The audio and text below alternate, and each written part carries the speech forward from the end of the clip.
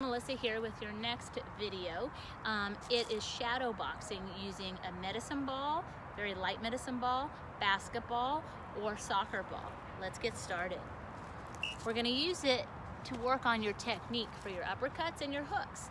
So starting in our fighting stance, elbows are in, hands are up, you should just be able to get your eyeballs above the ball. Everything else is blocked by your shield or the ball. You are going to slip laterally, so just slip over that lead side. We're not chopping down yet, just slipping over that lead side, okay? We slip to that lead side and we throw our hook, meaning that we just snap our elbow up, turning our shot over. So we slip, we use that lead hip and turn that hook. Slip, hook.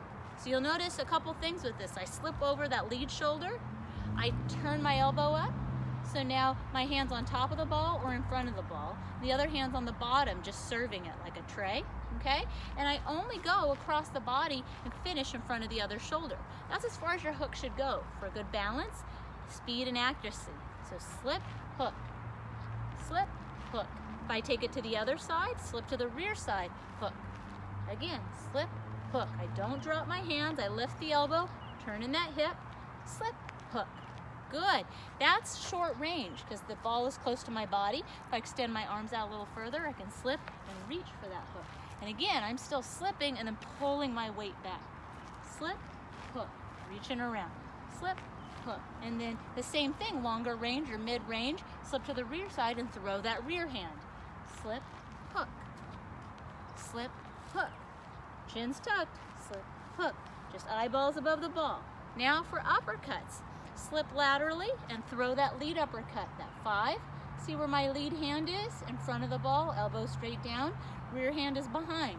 So I'm doing the lead uppercut, the 5, slip, up, slip, up. If I want a deeper uppercut, I chop down for my slip, up, chop, up, chop, up. Same thing if I go to the right, small slip, small uppercut from that rear side, which is also known as the number 6. Coming to that center line, elbow straight down, and bounce. If I want to chop down to slip and drive that uppercut up, I could also do that. Slip up, okay?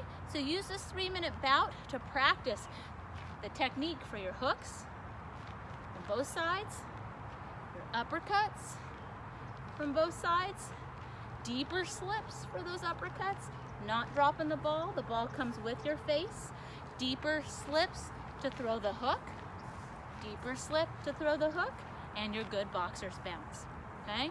Uppercuts from the center line, uppercuts from the center line, slip, hook, slip, hook. Again, only going across your body, ending at the opposite shoulder, slip, hook.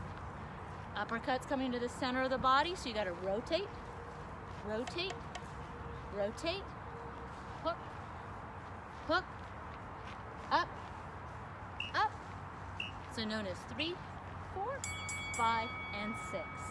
Get after it, guys.